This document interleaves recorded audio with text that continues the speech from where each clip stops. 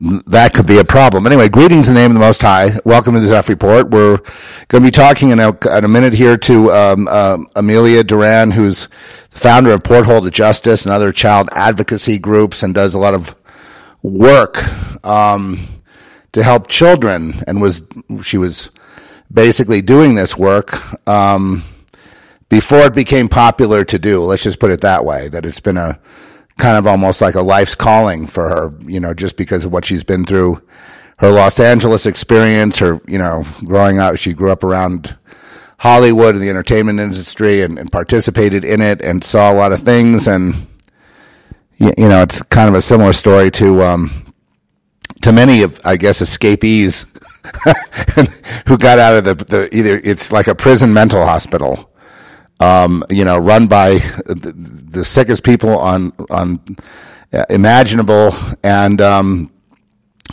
but after the sausage is made, you get somewhere over the rainbow. In fact, I'm going to see if I'm going to bring her on right now, see if this works. Amelia, are you there? I'm here. Wow, you sound great. Okay, it worked. Isn't it wonderful when things work? Okay, so I'm probably not saying everything about you. I want to, start by saying, first of all, welcome. And, it's very, obviously brave of you to talk to me, because I know that, the more that you get involved in, especially now, there's a big fight on for children. And, mm-hmm. and, you have a unique background. I mean, I've only talked to you for like a half an hour, and I've known you online, and people have known you there, and we see the work you do.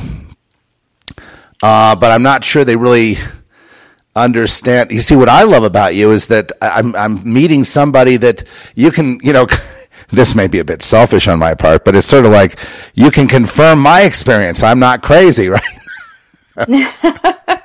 No, and I've actually been a longtime listener of your show, and I want to thank both you and Trish for having me on. This is kind of like, I've been wanting to do this for a very long time, and thank you. Oh no, we have to do that. This is going to be, I predict it'll be, and there's going to be a lot of changes here. I just feel it. I feel this whole change coming over us as we as a world are going through change. And I should have been talking to you earlier, but now we are, and we will be constantly, because I want you to be the one that updates us on what's going on. You seem to be on top of what's happening in California. These laws they're passing against children, these forced vaccinations, taking children away from their parents. It's just going crazy. Now you've moved.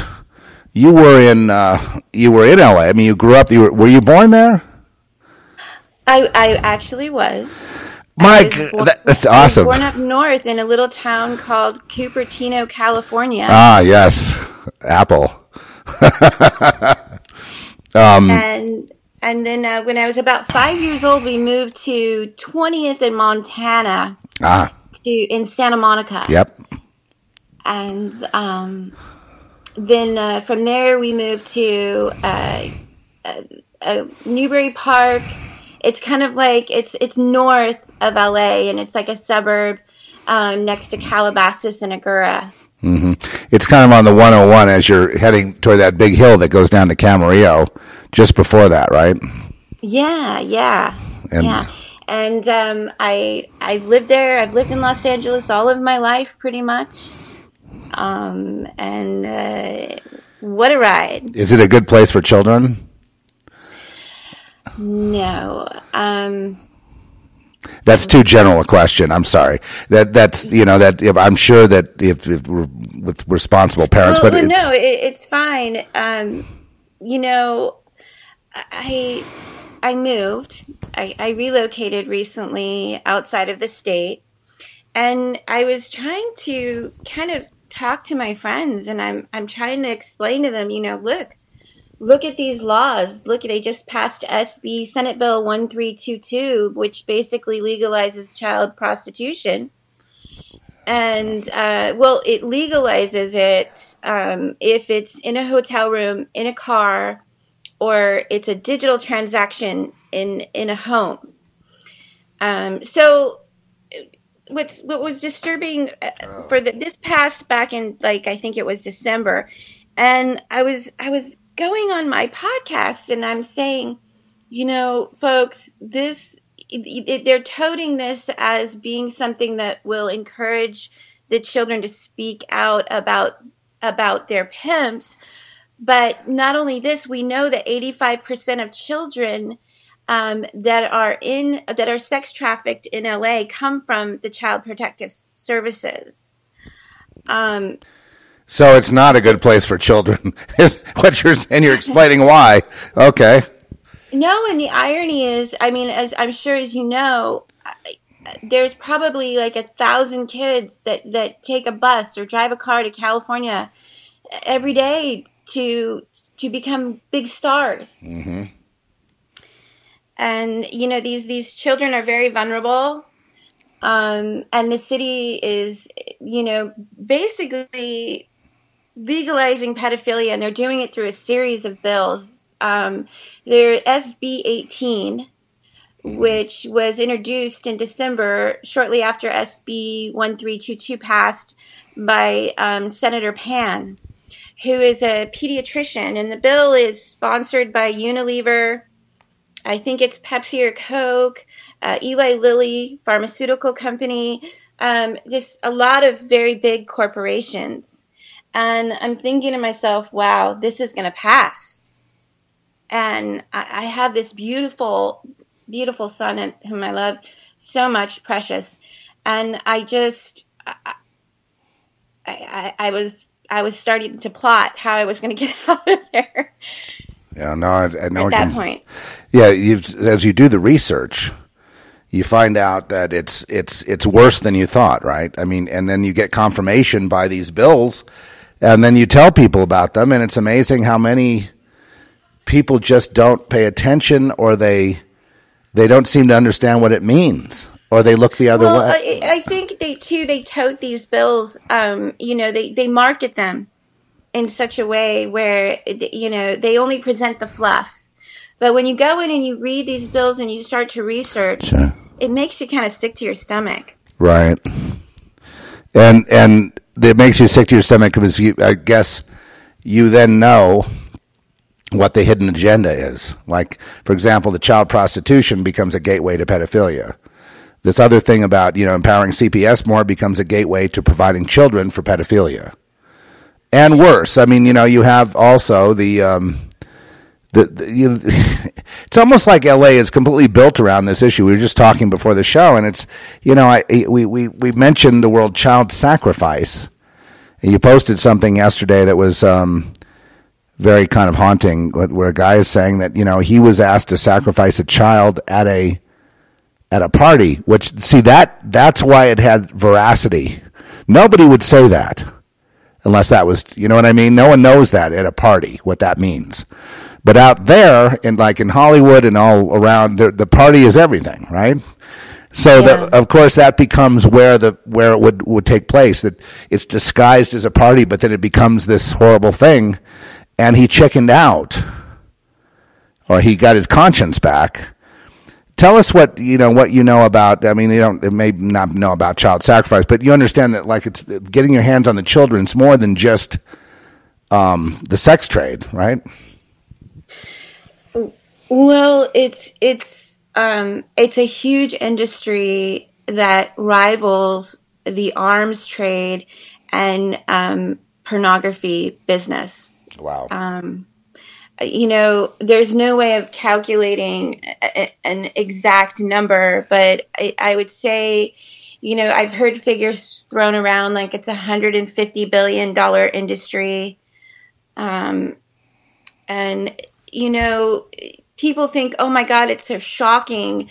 But this has actually been around for a very, very long time. And it's a well-oiled machine. Right, because it's for generations and even thousands of years, even millennia. Look at the Roman Empire, look at empires of the past, and look, just any empire, even like the Aztec Empire or whatever. You have that decadence that comes in. You've got that, the Bible. Okay, the Bible's a good source of understanding the child, sex and murder trade.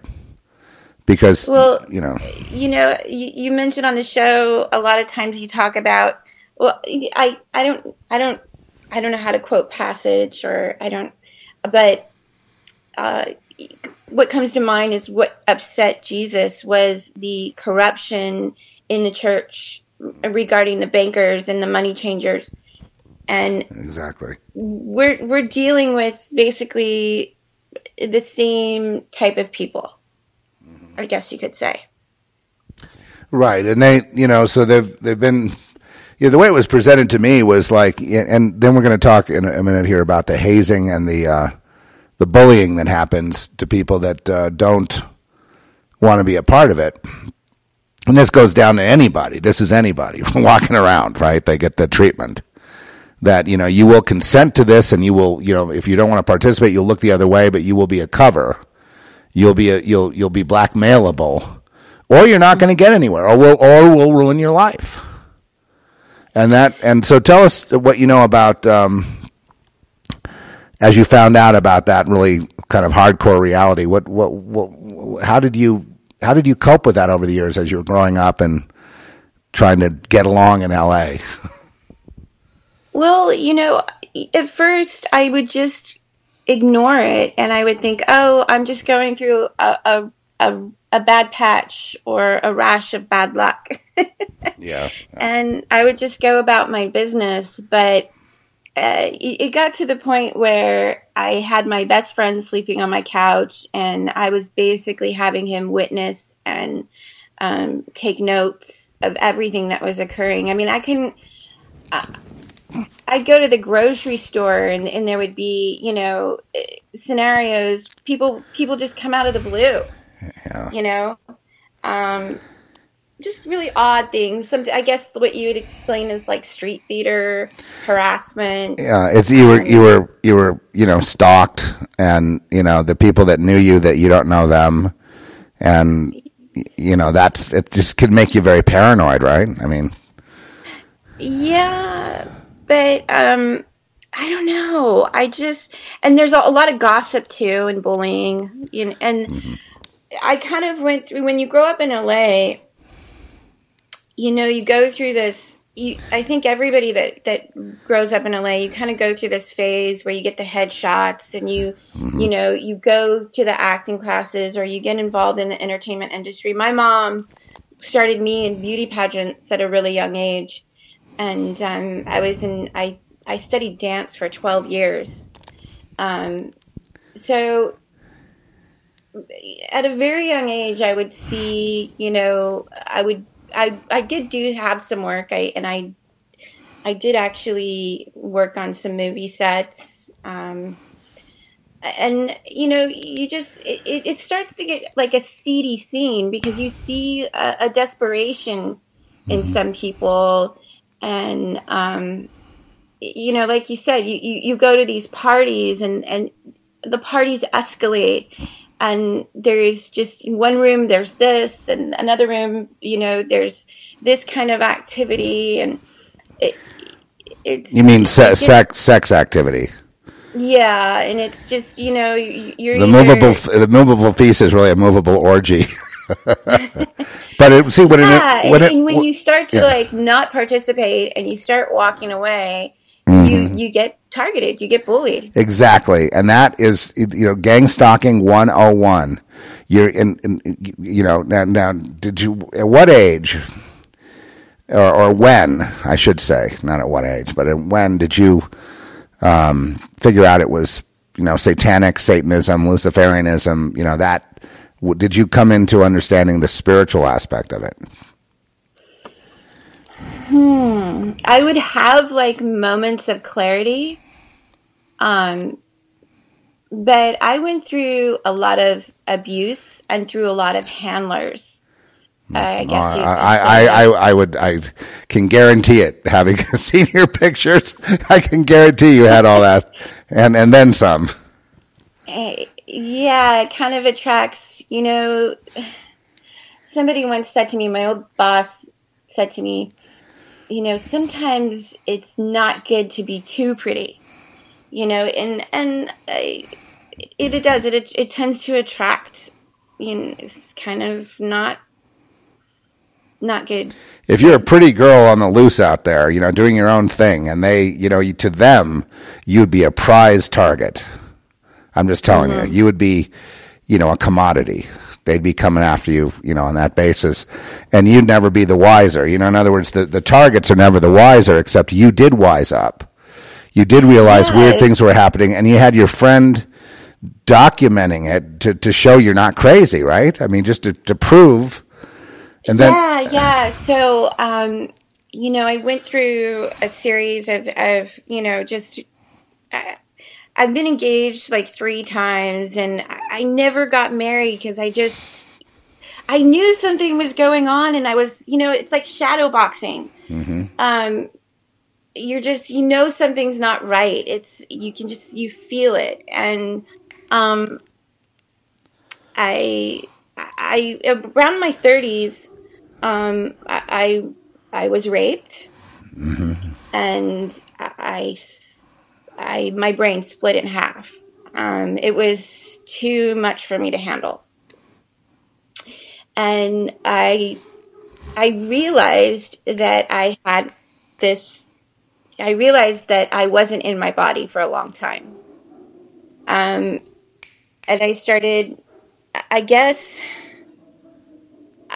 I started like doing integration and doing a lot of self, what do you call it? I can't think of the word, but I came out of it. And I came out really strong, and I wanted to know what the hell this was. And I just, it was survival, it's like, and you almost get addicted. You almost have, I came out of it, but then I had like a Stockholm syndrome where I was actually kind of, I wanted to find out what it was, though, at the same time. I know exactly I just know exactly what you're saying. You're going to act like, maybe even act a little dumb, like you don't know, trying to find out like a detective what exactly it is. Are you saying that you were raped by, was it part of this whole scam, this whole, satanic game? Oh, yeah. They record you, they film you. That's right. It's a series of like humiliation, and eventually, I guess it's like, to blackmail you. And who are they? Let's just kind of be clear here for people out there that are, kind of waking up to all this. I don't want to say names. No. I don't mean names, but they in quotes. It was my ex, and he worked for the studios. His dad worked for the studios. Exactly, generational. Yeah. See, those are generational handlers and controllers, gang stalkers, and they're assigned. I know this very well because I've been through this since, I became aware when I was a teenager, and I was fighting them. You'd be proud of me. I was fighting them off as best I could, but I, eventually lost, eventually was incarcerated. But, the whole thing is that it's this vast network of people, and when you're mentioning people that the guy at the studio and he did this or that they don't have to be these elite positions. It's like there's this spider web of them, and the elites may be at the top, but then it flows out to just like people at the studio, people at the police department, people in the Department of Justice, people, you know what I mean? It's just people. Yeah, I think the people that you see, just because I think actually some of the people behind the scenes that, are involved in the unions, they're, some of transportation, some of them have, set building, people that are more powerful in the studios, that some of the board members, those, I think actually those people have more power. Mm-hmm. Well, what you're describing and what I've, tried to describe is this network that's organized, and it spans the globe. I mean, you get kind of like Los Angeles in a way is a good laboratory to study it, to see what exactly it is. It's very interesting to me, Amelia. You wanted to find out what was happening, so you made them think you had Stockholm syndrome. I don't think you might have, but basically you were being nice to them and you're playing ball a little bit because you got a big question, right? You're trying to find out how does this thing operate, right? I mean, that's what I was doing. Yeah. And, I started trying to fight back.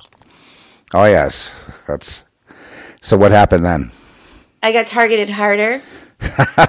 Yeah. Okay. And how did you,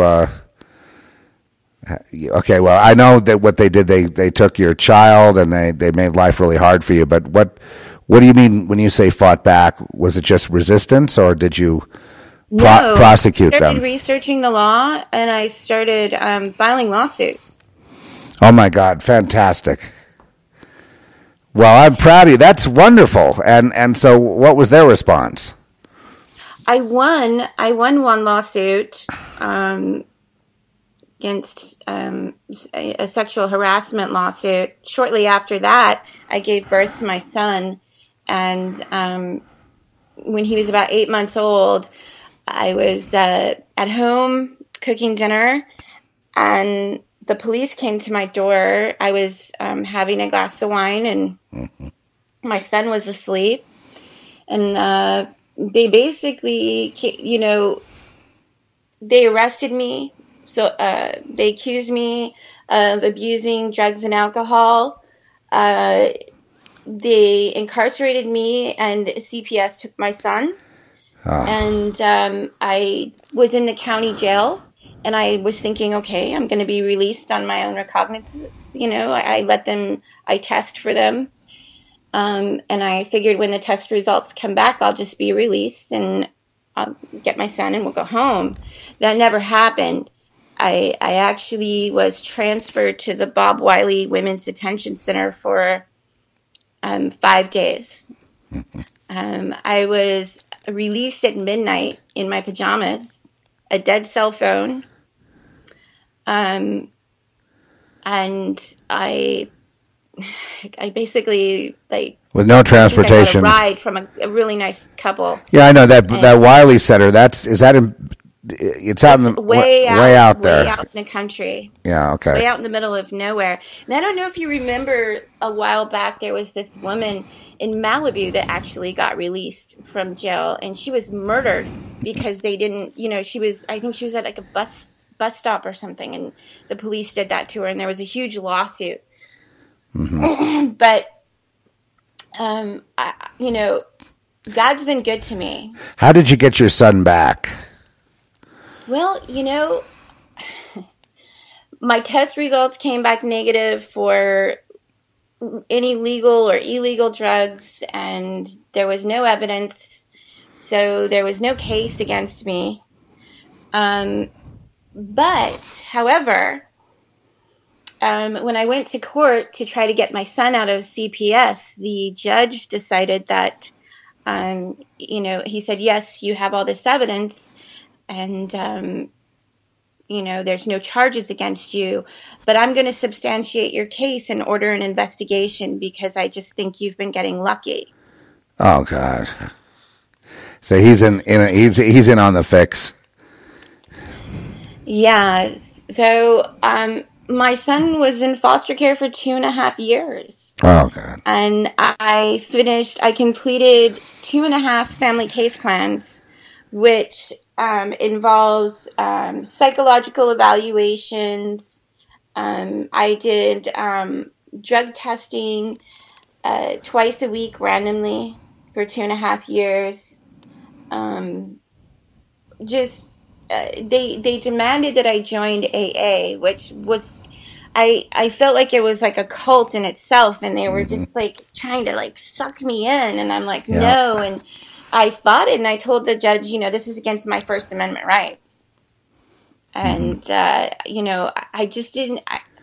AA was really creepy. That's kind of I feel like it's kind of a gateway to that whole seedy Satanism. Sure. Thing and there was something creepy.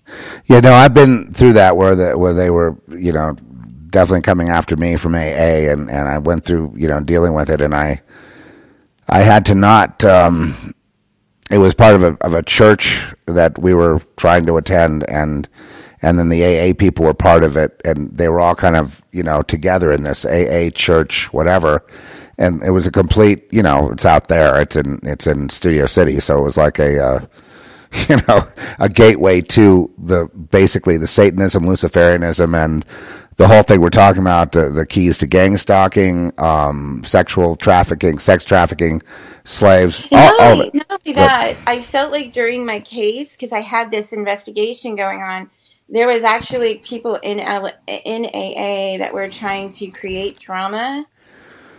Yeah. To, sabotage my case. It just felt very contrived. Mm-hmm. Well, they try to get you to confess all your sins, so they have that on you, and then they use that against you at an opportune moment. Same thing with churches. They do the same thing. They want you to confess all your sins, tell me all your sins, tell me what you've done, come clean before the Lord, and the Lord will forgive you, but you have to confess your sins. It says right here in the Bible. And they get you to do that in AA with your testimony or in the church.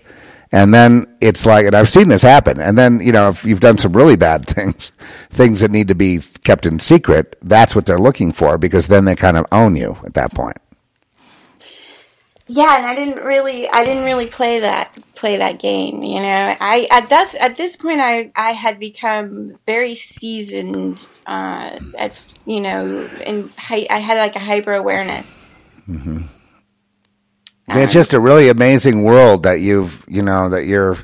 and then after you did finally get your son back after 2.5 years and going to court and fighting, when did you start your child advocacy? Was it your son that inspired you to start becoming an advocate for children, or how did that happen? Well, when my case started and my son was, basically, he was taken illegally under fraudulent circumstances that were completely contrived. So I was calling the FBI, and the FBI says we don't get involved in CPS investigations. And then I was writing to media outlets, and I was completely stonewalled. Mm-hmm. So I started a private group on Facebook, very small, and I started recruiting bloggers and, alternative journalists, and radio show hosts and TV show hosts. I had like 2 TV show hosts, and it's about 100 people, mm-hmm. and talented, hosts like yourself. And I'm a huge fan of talk radio. It's been a force for good, Well, thank God for talk radio, right? Yeah, all my life I've really enjoyed, I used to listen to Coast to Coast, and then I stopped listening to Coast to Coast, and then I started listening to Dennis Prager and Michael mm-hmm. Savage. Mm-hmm. And so I created this group called the Children's Coalition of Advocacy, and I started using it. I started collecting cases on Facebook. And I would just throw them into this group, and people like Fletcher Long and William Wagner, mm-hmm. Fletcher Long of the Fletcher Long Show, and William Wagner of On Second Thought. He has a TV show in Santa Barbara. They started featuring these stories. And when my case closed, I started the Porthole to Justice, and I went public. And I think I have like almost 3,000 members now, and I've reunited 12 families, and I data mine corruption within the Child Protective Services. Mm-hmm. It's outstanding. Yeah, and you have a radio show as well, right? I mean, you broadcast as Porthole to Justice. I know that I've heard you. I mean, sometimes you do live Facebook, sometimes. Is there organized, a time or a show that people can go to and tune in? I used to be on the Donnie D's Words of Wisdom every Saturday evening at 9:00, mm-hmm. but I since have started my own Spreaker. inspired by yours truly. Okay, we have to get over there right now, folks. You guys listening, tuning in at this hour, and God bless you for all being concerned citizens are the only people awake at this hour. But please go get involved and like and whatever you have to do with Spreaker to become a part of. And it's called Porthole to Justice on Spreaker. Yeah, I named the show Porthole to Justice: The Window to the Truth. And I feature corruption, cases where there's indictments within the Child Protective Services. It's become a sort of protective empire and a magnet for pedophiles. So, consequently, I'm never lacking content. You're getting people attacking you then on the show? Is that what's happening? No. Okay. Well, I'm sorry. Yeah, I mean, it's there's always that. Yeah. Sure. I interview. When I do reunite families, I will feature their case on the show after they're reunited and their case is closed. And then I will also talk about bills that are passing, and I do a lot of research because it's kind of become like a passion of mine. Once you know all this stuff, you can't unknow what you know. And so God put it on my heart, and I just it's kind of like a testimony. Yeah, no, you were called. I mean, you're the protector of children, and you were called into this very, very vibrant, valuable. This is like the number one thing we're supposed to be doing is protecting our children, and you're on point on this, and that's why I think it's you've been very courageous in your own personal fight, and I don't think they would have taken. I mean, this is a speculation on my part, but I don't think you would have had the trouble with your son. Had you been like kind of playing ball with them, that of the circumstances of your birth and you growing up there and being around the entertainment industry, and I know how they are. They're trying to recruit people to the dark side, and you wouldn't go there. And so then all of a sudden you have all these circumstances that are very negative. But what you've been describing, unfair treatment, unfair arrest, trumped up charges. This is persecution. You were persecuted, but then that led to something even greater, which is your decision to be an advocate for children and then going public. I mean, this is phenomenal. Well, and that's something I could have laid down and died. I could have, but I got a distinct message: get louder. Yes. Get bolder. It's counterintuitive, isn't it? But it does work. It's the right thing to do. It's so odd, but I prayed to God and I was like, this is crazy.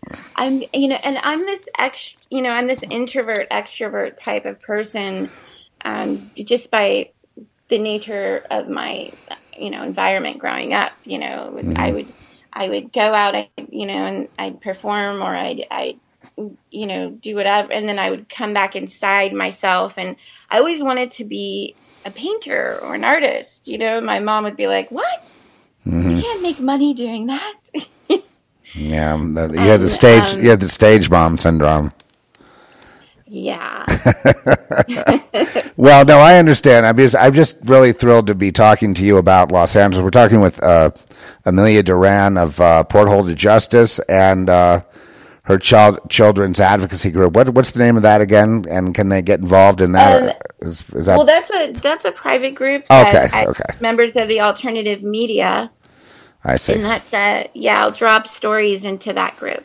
I see. Okay, so that's but they can get involved on Spreaker at Porthole to Justice on Spreaker. So go ahead and do that, because she's going to be presenting as time goes on bigger and bigger things. I mean, you're right in kind of ground zero of and we're going to start talking about the recent pedogate things now. I think you're right there on the cutting edge of what's going on with that. So how do you think, from your perspective, and you've been at this long before this topic had become mainstream. So how do you think we're doing as a nation? Obviously California, we're not doing very well. But there's all these arrests of these pedophiles and child traffickers. How do you think we're doing? Are we doing better?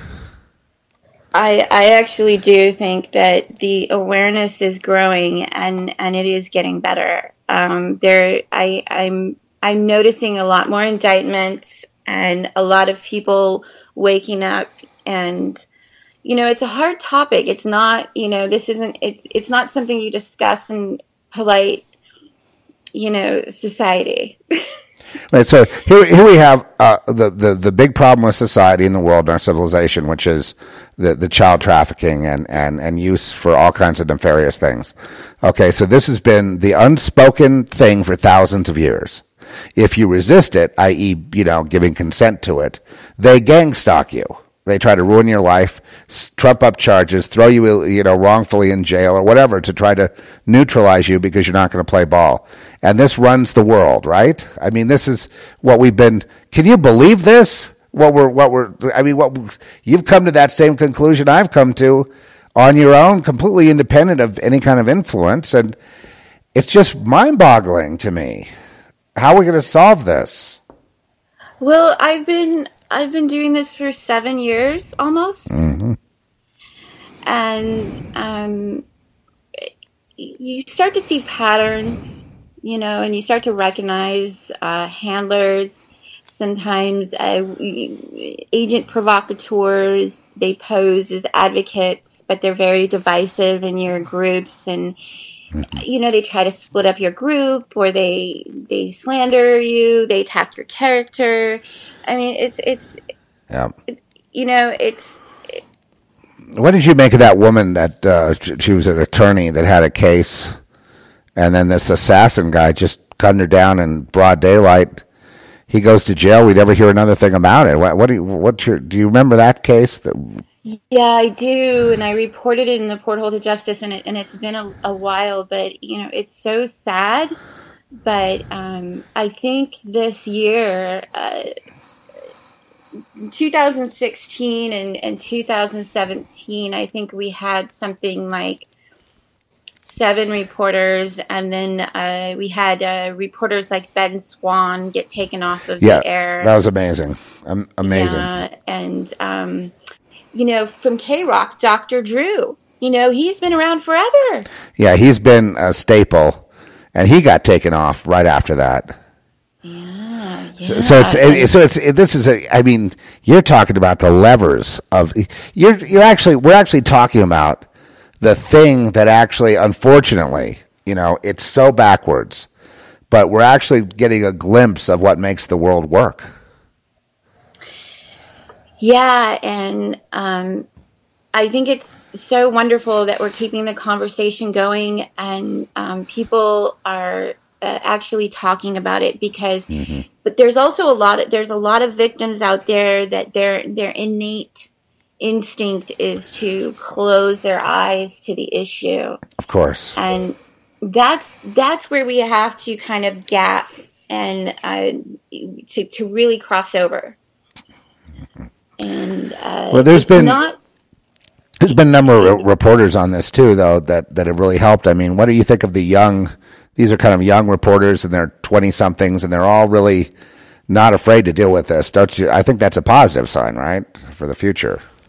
I do, and I think it's awesome. You have like Milo Yiannopoulos, who I think is very dynamic, awesome public speaker, and you can see the pattern of these takedowns, of these really sort of blossoming public speakers, public people, personas, sort of at the very beginning stages.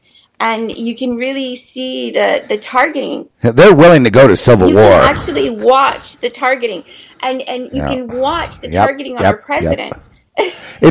He's being gang stalked. It's classic. They're doing everything. They're doing gaslighting, right?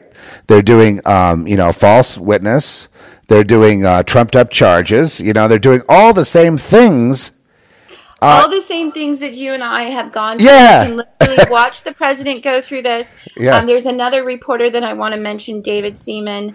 He's doing, he is so brave. He's very brave. Such a young good man. job. Yeah, I love him.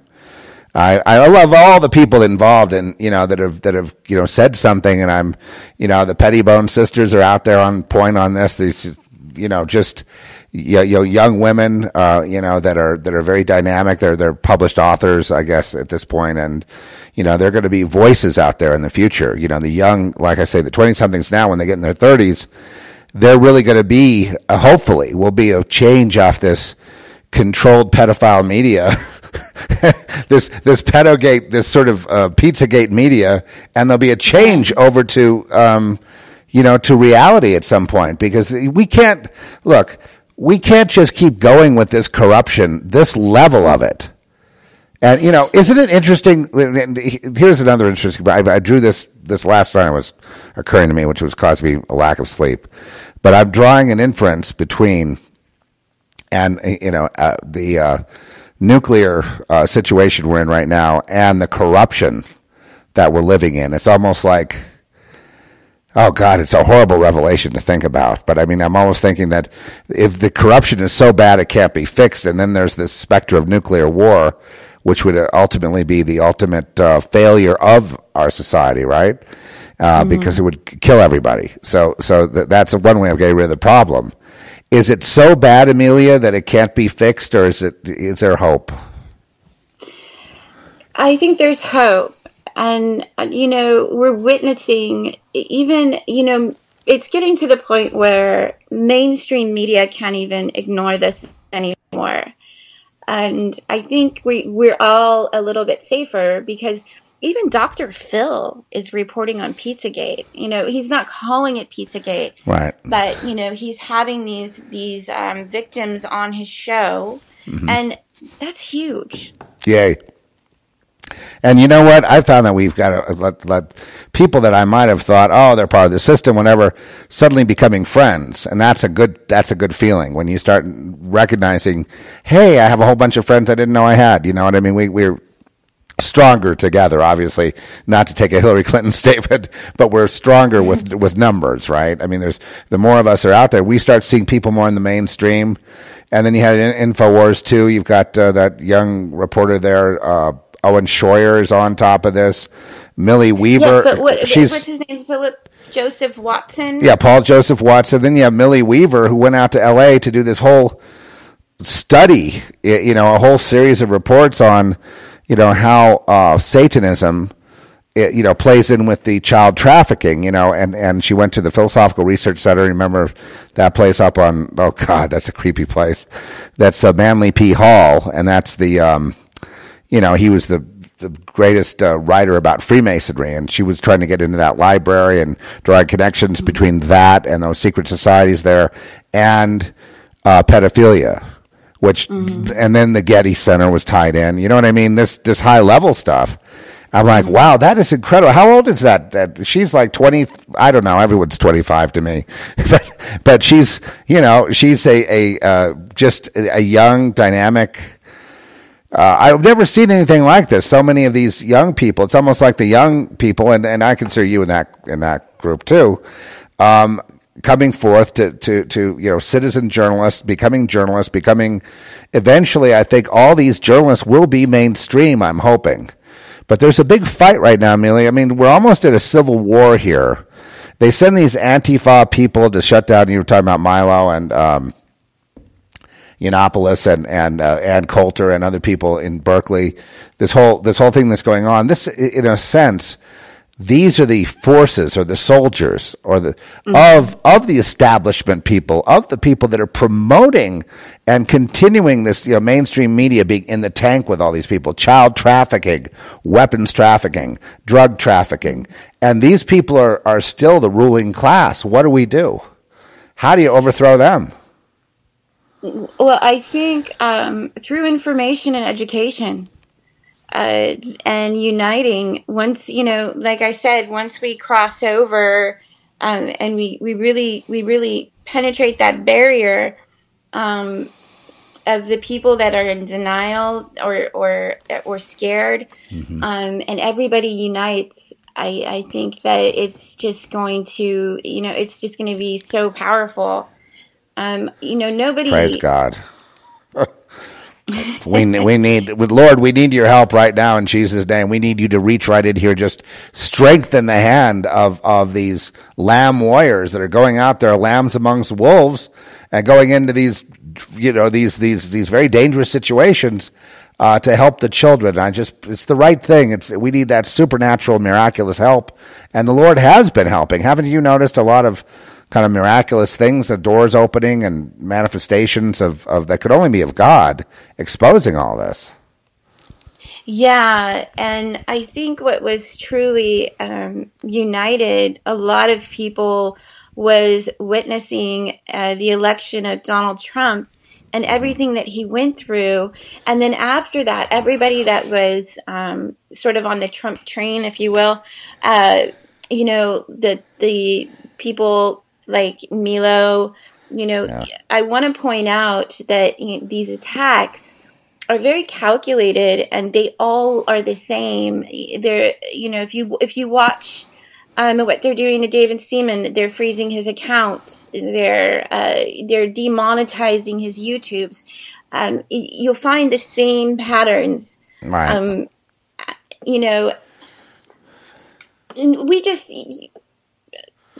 I think some of us that's sort of been exposed to this, we recognize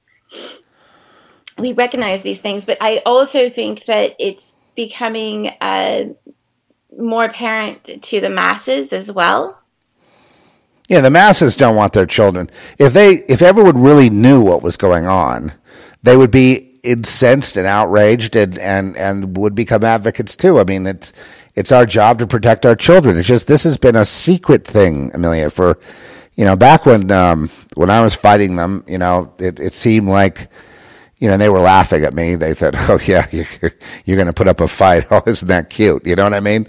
And it was like that kind of attitude, so it's the whole world. And so it's really the world system of Satan. I mean, ultimately, the world system of Satan, and the people who participate at the top, they are Satanists. That's what they believe in. And it's been entrenched like that for as long as, from the beginnings of the Bible, describe it, here and there pretty well. I can see why they want to throw out Christianity and the Bible and everything else, because there's evidence there too that this is nothing new, right? No, and you can really see within the court system and the bar association, the whole coup that's occurring. The corruption is, I think, coming to a critical mass, and amen to that. And I think you can even see it just recently. Trump, these cities that are becoming sanctuary cities, and the courts are ruling against our own president. This is a coup. These are foreign agents. Right. The judge is a completely corrupt judge that just he said you cannot not fund a sanctuary city because they're not following federal law. It's a big contest. It's a big problem. But these, Trump, he's had everything thrown at him, including, the abandonment of a lot of people that were for him in the beginning. And then when they saw things they didn't like, it's okay to point out things you don't like. I don't particularly like, Jeff Sessions going after, a certain herb, let's say, that's a natural thing, you know what I mean? And it's, something that helps people medically like me. And so I'm not for going to jail because I'm trying to cure something that's really wrong. That's a natural thing. That's a lot, that people use, of course, we can go, we're not going to do a show about this, but I mean, you can say that these, that the hemp and marijuana and, what do you want to call it? Cannabis has been a real help in getting people off opiates and opioids. and a number of things, and pain with cancer and sleeplessness and all kinds of things that happen to people, especially as they get older. And it's just it's a whole realm of medicine, and including with that are all the supplements and the conspiracy against all that. We have that going on, and then we have people that are very suspicious about Trump now with neocons. They feel like Paul Wolfowitz is in there again, and now they're he's buddying up with Lindsey Graham and that awful guy John McCain, and now they just want to go to war with everybody, and now Trump's becoming a warmonger. So there's all that kind of blowback from the original supporters. Me, I'm not doing any of that. I'm just like, I'm looking at it, I'm going, I understand what's happening here, but I can't explain it. It's almost like he's having to be like you when you were kind of, it's not Stockholm syndrome, but he's having to work with people that are probably detestable to him to try to get something done. I'm not going to be an advocate for things that I'm not going to start in on, the things he's doing wrong.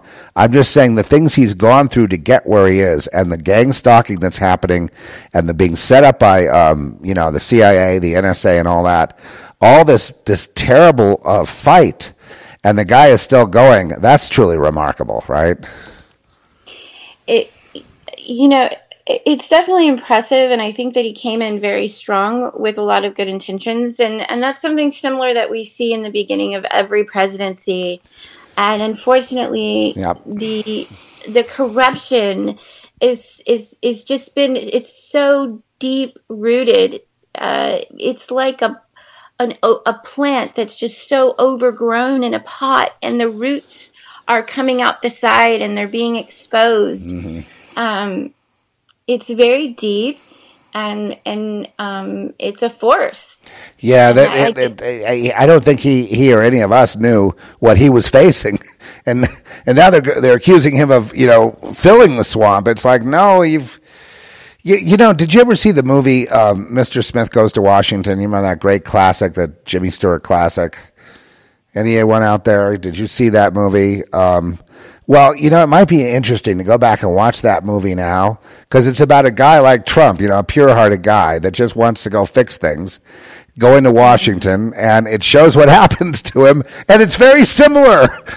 That's why that I'm glad they made. I guess it was Frank Capra that made that movie, but it's very similar, in a sense to what happens. He goes in with all these good intentions, and then look at the roiling mess there is there.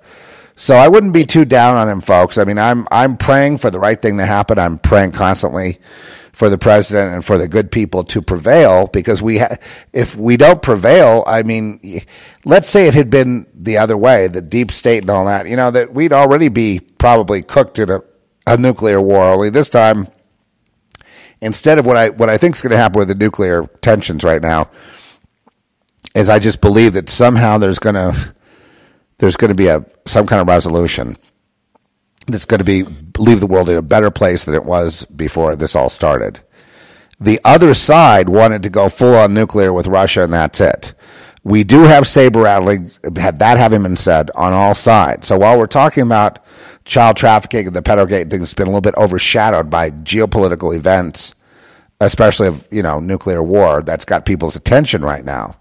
But may I just draw this inference? I believe that one kind of like produces the other. In other words, this pedogate thing is huge, and it's leading to these elite names. And isn't it interesting how all of a sudden we deflect into the most serious of all war situations, the total annihilation of all humanity in a nuclear war? Isn't it funny how remember, I used to say this on the show. I said, would they go nuclear to cover this thing up?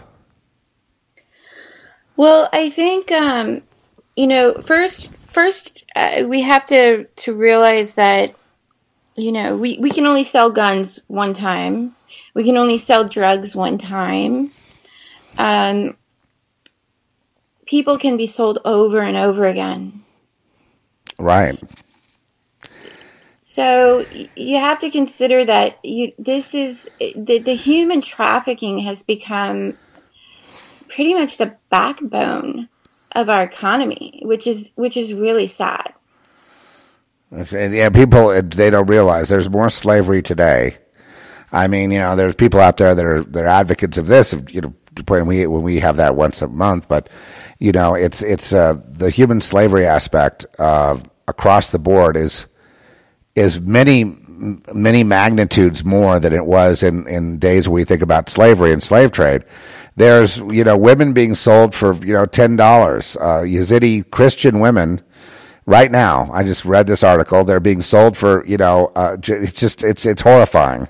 Right out on the streets, right out in the middle of the streets of cities you could go to, and there's nothing you can do about it. It's in your face, and it's now been exposed. But it just seems to me like they're just doubling down on it in certain areas of the world. In other words, okay, it's exposed. They're doing it right out in the open. Right out in the open. Yeah, and they're instead of sort of pushing back, they're trying to slip in these bills to legalize it. Yep. Kind of like before it hits them, it'll be under the color of law, so no one can do anything. Well, what makes? Yeah. Let me ask you. It's a character issue, with these people. What makes a person want to hurt a child? How do they get to that point? Is it because they were hurt as children and they want to become an abuser? What do you think? Yeah. It's sad, but and also too, I think when you get in these sort of establishment rings, it's sort of like an accepted thing, and they all support each other. They support each other's campaigns. They, get it honest, man. It's an incestuous thing, yeah. What's the word that I'm looking for? Sort of nepotism. It's just like you would see they join. in the movie business. In the movie business, it's who they say it's who you know, but actually it's who you're related to, because obviously they're going to hire somebody within their family. So joining them is like joining a family, right? If you become indoctrinated into their, and if you're really beaten down and you're humiliated and you don't have that strong connection to the creator, yes, it becomes very alluring. Because it's like a way out where you had nothing, and now here's a way. God. Well, I can tell you this: once you hit about 50 years old, there is no way. so it's like it's kind of. I tell people, they say, well, there are people. I know a few of you out there who are like 49, right? And that's you know who you are, and you're worried about that the big 50 is coming, and it's like, oh my God, now I'm going to be. How is that going to be? And I chime in, I go, guess what? It gets better after 49. Okay. And one of the reasons is you got to know is some of you have gangstalking issues, and it's just I don't know your personal circumstances, but you're struggling against the very same thing we've been talking about. Okay, that diminishes in time, believe it or not. I don't know why that is, but that's something that people don't talk about, but that does diminish. And it may be that as you get older, you get wiser, you get stronger in the Lord. That's another thing that happens that gives you more peace. And you just, maybe it's, in my case, yes, it's out there. I mean, there was not that long ago I was poisoned, and was at death's door. I mean, really, if it wasn't for some intervening prayer warriors, I was dying in the sun in July in 2010, and just about got there. I went into a death rattle, and I was convulsing, and it was actually, and people did it. I mean, I don't want to go into the names or anything else. I don't want to. It's just such a sordid thing. But I did survive it, and I did survive because of prayer. Guess what I had on the phone? And I need to get him back on here. I had Mike Horsey on the phone because we were going to do an interview, and I happened to be out in Los Angeles. So we were going to do an interview, and we had to cancel. And so he did a powerful prayer over me at that point. And that was the turning point where I actually beat the poison, and I'm a fulfillment of Mark, the chapter in Mark that talks about no poison will affect you. I don't recommend going out and drinking poison, but and Trish was also affected. It took us about 6 months to recover, And it was a very serious thing, but we kept it quiet back then. We didn't have a testimony about we couldn't, because this was a very fluid situation. You know what I mean? Our lives were very much hanging in the balance, because there's a component here in New Mexico that was sabotaging the truck along with it was all coordinated. You know what I mean? And it was just like, it was a hit, and it failed. And so, but since that time, since 2010, now that's 7 years, it seems that it's been there. This tension, this war thing has been there, but it hasn't been, it's been different, as I've gotten older. And I think there's two reasons for that. One, you're not such a target. I don't think they think you're as much of a threat as you were when you were younger, because we have a society based on ageism, for one thing. And that's fine. I'm just saying what all you people who are in your 60s, you all know what I'm saying, right? Okay, so we have that, and then we also have this idea that you become stronger in the Lord, your faith becomes stronger, and that tends to then keep that back. You walk by faith and not by sight. We walk by a strong connection to the Lord, constantly in prayer. And it was prayer that made me live. I couldn't go to the doctor, because, see, if I went to the doctor, it's like another coordinator. It could have been someone else in on it too. See, so it's like, oh man, Amelia, it's terrible, all this stuff. And and I remember being out there when there was that hit on Ronnie Chasen. Remember her, the famous agent or whatever? She was a manager agent. Oh yeah. And she was turning left. Well, it just happened that right there where she was turning left off Sunset on Whittier was a shortcut. And it's so scary, because that there, it's a total cover up. Yeah, it was just such a hit. The guy was like you know where he was from? He was from Santa Monica Boulevard, way down by Vermont. Okay, so somehow he decided to drive his bike all the way from there, and you know where that is, how far away that is from Sunset Boulevard, Beverly Hills. So he drove his bike all the way there and was just waiting, and then he just decided to go out in the middle of the street, which is across 2 lanes, at 12:30 at night, and she was in her Mercedes turning left on that that busy street on Whittier, which is kind of a shortcut for people to get down to Wilshire. And he just walks over on Sunset, where cars could have got by, and he shoots her there, and then she makes the left turn and then crashes into a light pole, which topples over, and he doesn't rob her. And this is like these people, these situations are used as examples, right? And it sends like shockwaves through the community. Yeah, what did she do wrong, right? And then her whole family. This was very similar to Michael Hastings and others, and Breitbart. Her whole family then played ball, and they were all like, yeah, there's nothing to see here. Then they got John Walsh involved. John Walsh, the America's Most Wanted. He got involved in it, and and the Beverly Hills Police Department, which of course there's nothing you can't buy down there. They're all for sale down there. And, so basically they said there's nothing to see here. Well, you know what? Recently, like with about 6-8 months ago, I saw they were reopening the case, because they now believe there was foul play. Well, yeah, and they do that, and the courts, this is part of the whole thing, is the courts kind of operate secretly, and we see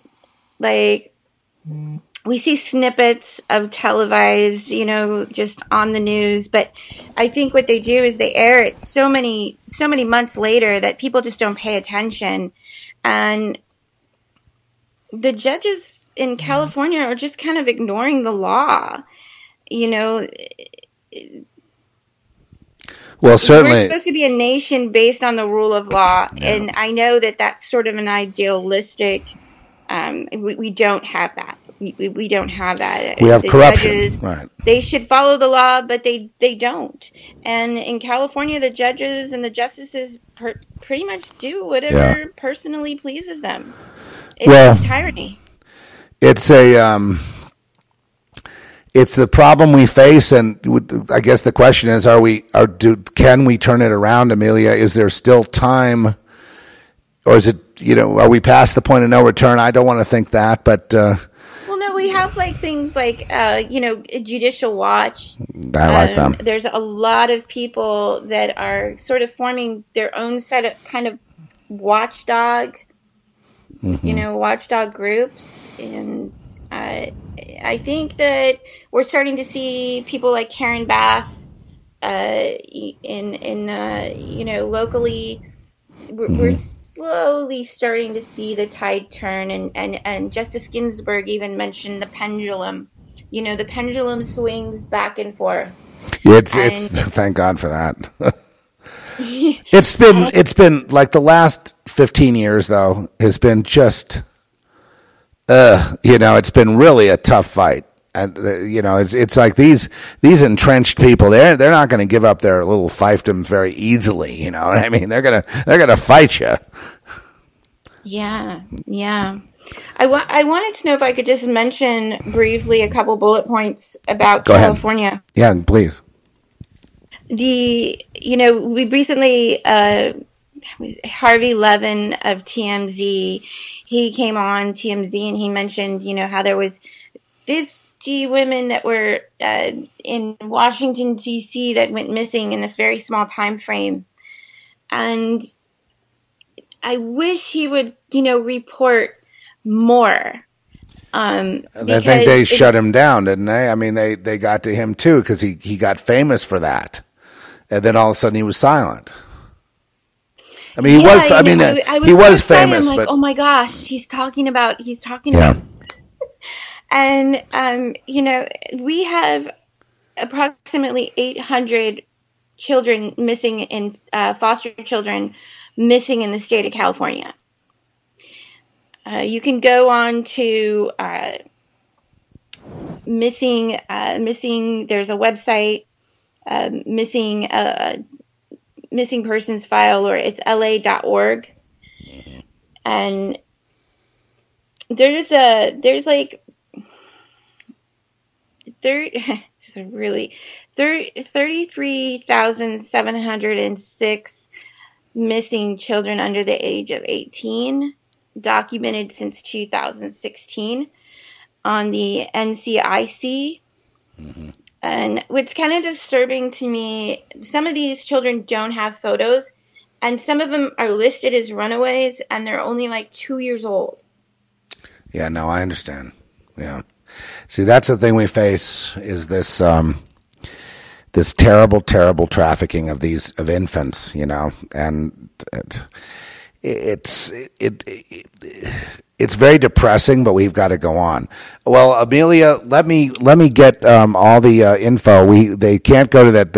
You have a closed group, which is really interesting because you report stuff out of there, but they can go to Spreaker and join up with. Hook up with the Porthole to Justice, right? To get your next. Yeah, I'm on Spreaker, I'm on Twitter, and I'm on Instagram. Now, okay, please follow her on Twitter. Twitter's easy. Instagram's easy. Instagram, it's weird. They haven't been. They keep changing the program, but okay. What was I going to say? I just drew a blank. We'll go over. I got a question. I got a question for you. I want to mention people in California think they're in the clear. They think that SB 18 didn't pass, and what they're doing is they're splitting the bill up and they're slipping it into SCR 44, SCR 41, and they're dividing it and redistributing it to sneak it through. So I want to encourage anybody that's tuning in that is living in California to be vigilant. I love the matter-of-fact nature of this show today. How I've never talked to you before, literally just talked to you, but I mean I've watched your videos and heard your broadcast. So it's just so amazing that we're talking in kind of like, oh yeah, sort of like casual about something that just a few years ago you'd be thrown in a mental hospital if you mentioned it. It cracks me up. Anyway, so you can, but it's true. I mean, it's true. We because of the likes of people like David Sieben, Paul Joseph Watson, Alex Jones, And those reporters there, others, the Pettibone sisters, and you, Amelia, and some of the more celebrity types like Harvey Levin and Dr. Phil and all that, and more and more and more. This is going to become, I have some questions that I'm going to be putting out to you, the audience, after Amelia. But what I want to make sure is that you know where she is. She's on. Okay, Twitter. Oh, when do you broadcast? So is there a schedule, or do you just broadcast when you need to? I've just been, sometimes if I get a parent that reaches out to me or there's a story, I'll just get on Spreaker and I'll start podcasting. If you subscribe to my Spreaker, you'll get notifications. I have no set time now. I love that. That's the way to go, is hit when the iron's hot, Yeah. I love having that freedom. I miss doing my shows on the Donnie D's Words of Wisdom. But who knows? I may return. If I owned a radio station right now, I know exactly who I would hire. I have covered 24/7. I should have a radio station and go 24/7. You know what I mean? If there's a way to hook it up, maybe, it's something to think about. It's possible to put together, because everyone can be in their own home now with the streaming, right? And all can be part of a network. But can you imagine like a powerhouse network that would just deal with this stuff, Amelia? Just, every host deals with the same stuff, and you have a call-in number, and you have a board, where they could patch you in, and it's convenient. I know. I actually have conceived it, and it is a goal. Let's do something like that. This would be wonderful. I mean, we don't need people to patch anyone in. I mean, now with Skype, you can do multiple callers can call in and stuff, but still, there's something about having a board and somebody at the board. So when the calls come in, then they patch it through, so that you're free to just do the show, right? Everyone has their job they do. And then, would there be sponsors interested? I'll bet you there would be. I can name a couple right now. There was that armor company that, the water filtration companies, and some of these, places that sell food for survival, to start with. School security companies. Sure. There's so many, yeah. There's a lot of people I think that would be interested. Yeah, I just think it would be very successful at this point right now, just like when Roger Ailes had Fox News and was going completely against the tide with conservative news in the sea of the liberal. You got to understand something too about liberal and conservative. Liberal and conservative, these are false terms. There's establishment, ruling class, serving that, and then there's this, serving the people, let's say. And it's been called conservative or liberal, but the terms don't help us at all. Well, Amelia Duran. No, and I think that they use those sort of terms to kind of box us in and to label us, and it makes it easier to target us. So they really want you to identify with a label, and I'm sort of an anti-label. I would love to have you also in on the 20 on 20 too, because you're working the same side of the street as us. So please, I would be so honored. Everybody has to kind of wait there. You got to jump in like it's like an Italian family.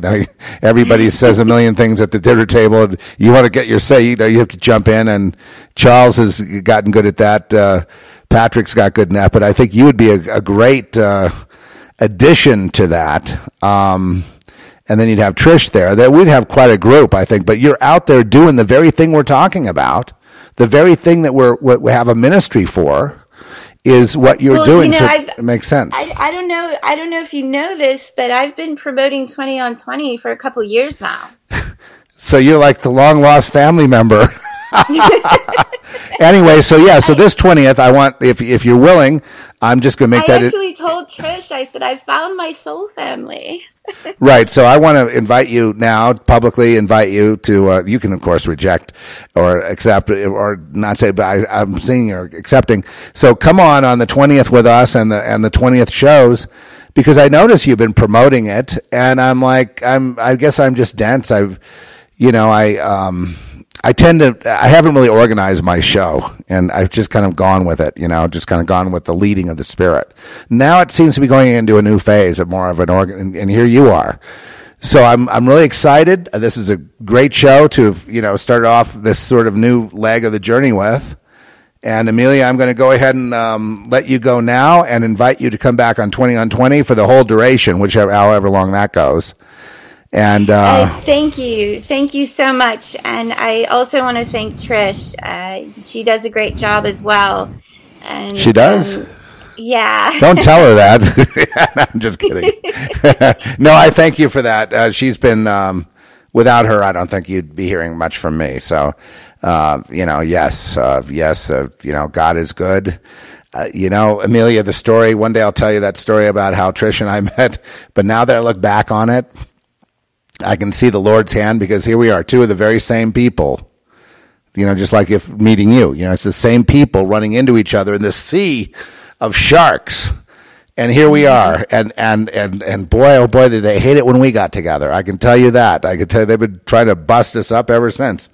Anyway, God bless you, Sister Amelia. And thank you so much, folks. Go over to Spreaker. Check her out. Thank you. Thank you. God bless. God bless. And bye-bye.